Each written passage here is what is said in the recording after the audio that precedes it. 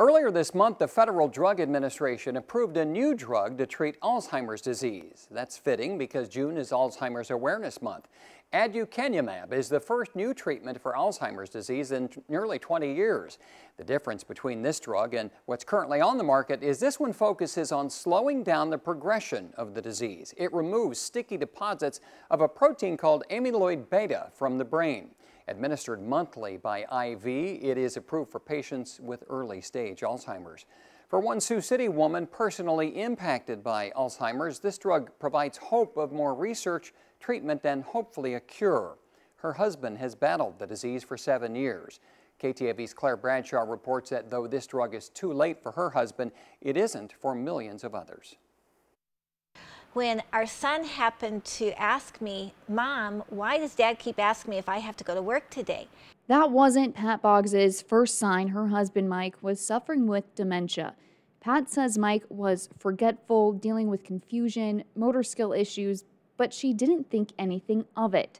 But they were so minor, I didn't put them all together until about January of 2014. I kept a log of Mike's behaviors, and that I think helped the diagnosis. For 7 years, Pat has been loving her husband through thick and thin. This is a disease that not only affects the individual, it affects the family members. The journey has been very circular. We kind of get started with the diagnosis and we stop and we go somewhere else for another diagnosis. Now, a new drug for Alzheimer's and dementia is providing Pat, who is also an advocate for the Alzheimer's Association, with hope of more to come. So this is probably going to be just a stepping stone to something else that will be even more exciting. Acacia Diedrich with the Alzheimer's Association says aducanumab will provide more time with loved ones for early onset Alzheimer's.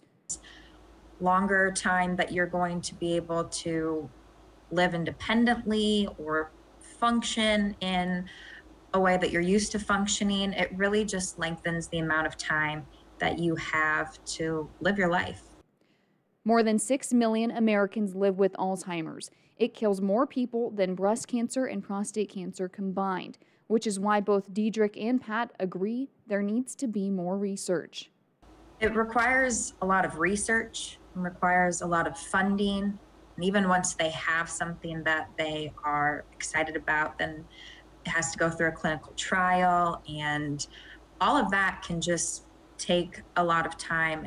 But for Pat and Mike, she says this drug comes as she is running out of time. At this point, I don't think that's a conversation we'll have, just simply because Mike is further along in his journey of dementia.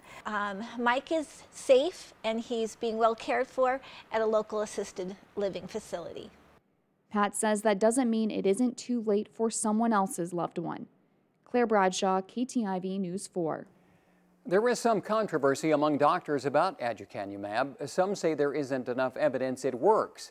If you or a loved one is affected by the disease, you can ask your doctor if aducanumab is a possible treatment. The drug is expensive. Purchased wholesale, it costs more than $4,300 per infusion. But its maker, Biogen, says on its website, we estimate that 40% of patients will have an out-of-pocket exposure of about $200 or less per year.